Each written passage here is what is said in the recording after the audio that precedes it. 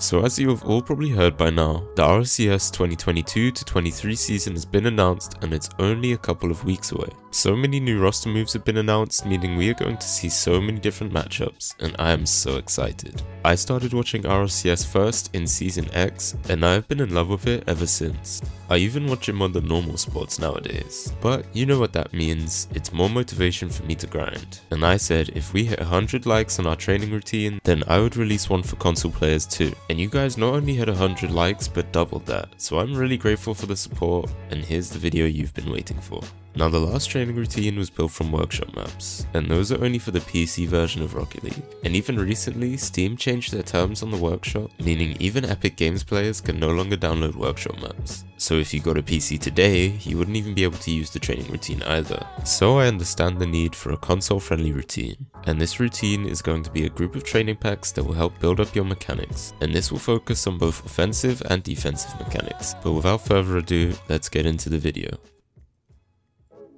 Now unfortunately, without workshop maps, there are no clear-cut ways to train car control, so this training routine will be structured a little differently. However, as all training packs use the ball, your car control will naturally build up by just using these packs as a collective. But instead, this training routine will be structured in offensive mechanic training and defensive mechanic training. And then, like the previous training routine, there will be sort of a free training section at the end. So let's get started. So to start with this training routine, we are going to be training defensive mechanics. I've said this before in previous videos, but I think it's important to start with defense because it's usually the training that people leave out. They see flashy offensive mechanics and are drawn towards those, meaning they forget to train defense. And let's face it, no one wants a player with no defense in their ranked games. I promise you. So by putting defense first in the training routine, it forces you to get that out of the way, then afterwards you can train offensive mechanics. So for training drill number 1, we are going to be using Shadow Defense Training Pack. Shadow Defense is one of the most important defensive skills to have as a Rocket League player. No matter what rank you are, you will always face a situation where your opponents have possession and are making their way to your goal. Therefore, there is always a time where you will have to turn around and shadow defend your opponents. This training pack helps you with that exactly. It gives you shots to save from a shadow defense position. But not only do you want to just save the shot, you want to put the ball into a safe position. So that usually means putting it into the corner. I suggest you go through this training pack for 10 minutes aiming just to save the ball into the corners. However, if you find this training pack too easy, then I suggest you use a more difficult alternative called uncomfortable saves. This training pack basically puts you in the most awkward situations and you have to save the ball. And this is actually extremely common, so it's important to practice it. I suggest do the same 10 minutes and only try to save the ball in the corner. Training drill number 2 is going to be using the Powerclears training pack for 10 minutes. Powerclears are incredibly helpful on defense. There's nothing worse than being constantly under pressure in your half and the opponent keeps stealing your boost, because it usually ends in them scoring on you.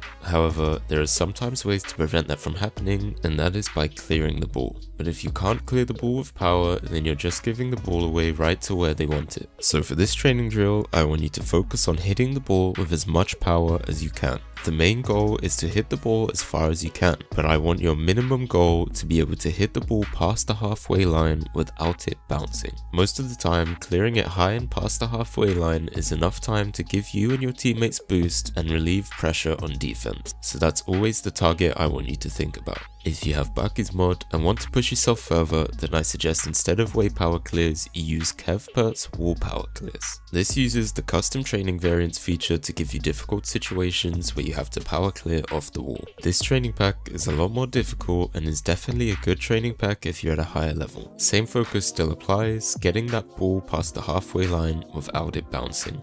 Okay, for training drill number 3, we are going to the more difficult side of defense, and that is going to be using the Recover on the Backboard training pack for 10 minutes. And basically this training pack is being able to save a shot and recover on the backboard instead of just landing awkwardly on the floor or in your net. Being able to recover on the backboard lets you continue play as fast as possible. However, I understand some of the lower levels might not be able to complete this training pack to the highest level possible, so I'm going to break this training drill into an easier and more difficult version. So for the easier version, all I want you to do is save the ball into the corner and then land on the backboard. Just being able to do this will make it so much easier for you on defense to get back in position quicker. However, if you want to do one better, Then I want you to save the ball up, recover on the backboard, and control the ball again. After that, I want you to mix up your different options, whether that means you clear the ball as fast as you can, air dribble as far as you can, or just decide to slow play the ball. Being able to have options off your backboard is really effective. You never know when you might want to use either option, so it's good to be able to do these consistently. Practice these for 10 minutes alternating between the three, and you'll see a huge improvement in your defense. Now, training drill number 4 is sort of a bonus drill for the higher ranks. Most of the lower ranks won't really be able to do this training pack, but it's worth to give it a try regardless, and that is the back wall air dribbles training pack. This training pack is where you're positioned on the wall and the ball is coming towards you. You basically have to soft touch on the wall,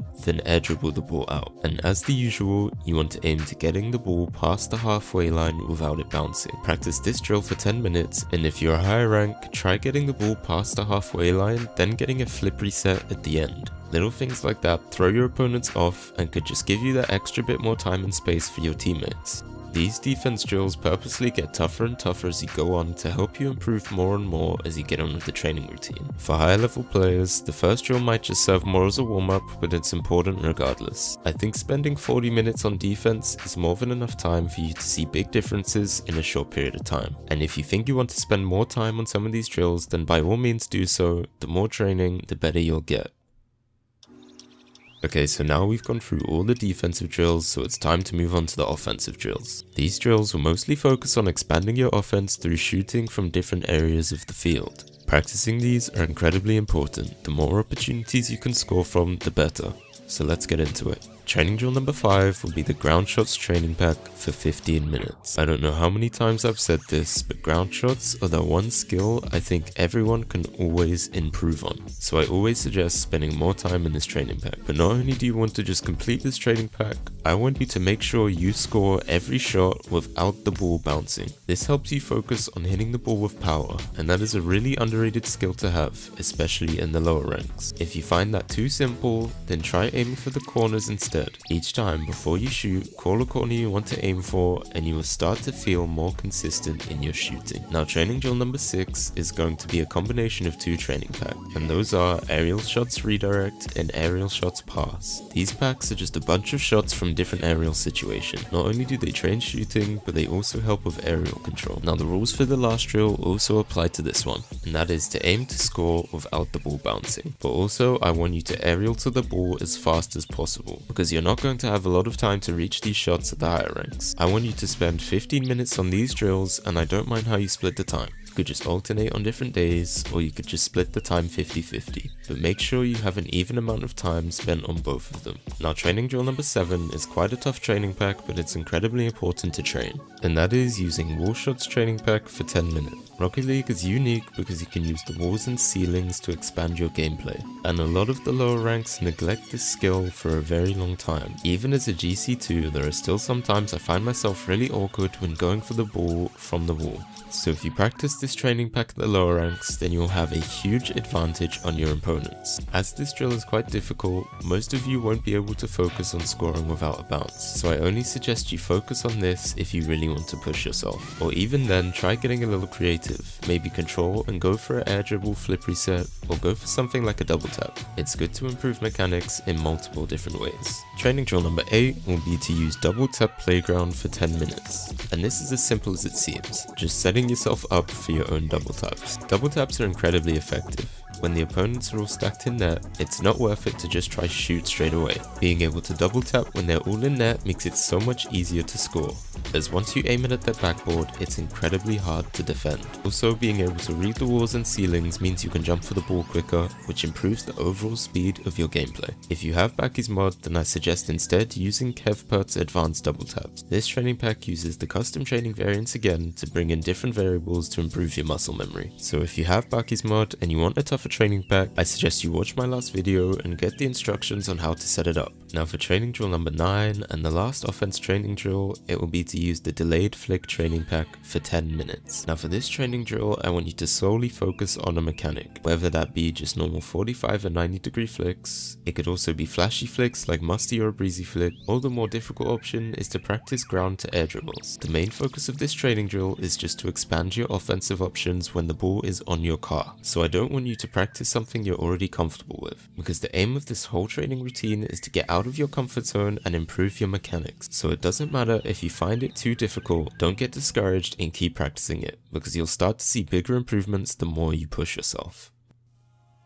Now for the final stage of the training routine, it's going to be what I call the free training section. And this literally is just going to be your chance to train what you want and have some fun. You could put more time into some of the other training drills, or it could be to learn a completely new mechanic. And this could be something that is completely unnecessary for your rank. I was never the mechanical player in my previous time playing Rocket League, so recently I've been trying all sorts of flashy things. I've even recently been trying to learn double flip resets. The whole premise of this part of the training is to honestly just have fun. Even though my goal is to help you improve as fast as you can, remember the whole reason you play Rocket League in the first place is to have fun. And if you start to find training boring, then you're least likely to stay consistent with it. So go crazy and get creative. Well, there you have it. My full training routine for console players using nothing but training packs. Helping with both offense and defense, there are so many different training packs ranging in difficulty for you to use. And even if you find some a little easy or a little too difficult, trust me in sticking with them, because each training drill has its advantages and will help you improve. Or it will just help you be consistent with what you're already confident with. Now this console training routine might be different to the workshop map training routine I made not long ago, but it's a lot more difficult to create a training routine with a lesser range of options. So if you enjoyed this video and you found this training routine helpful, then I would really appreciate it if you could like, comment and subscribe. And if you want to support me further, then use my epic creator code OneEyedGhoul at checkout when you buy something in the Rocket League store. But that's all from me for now. See you guys next time.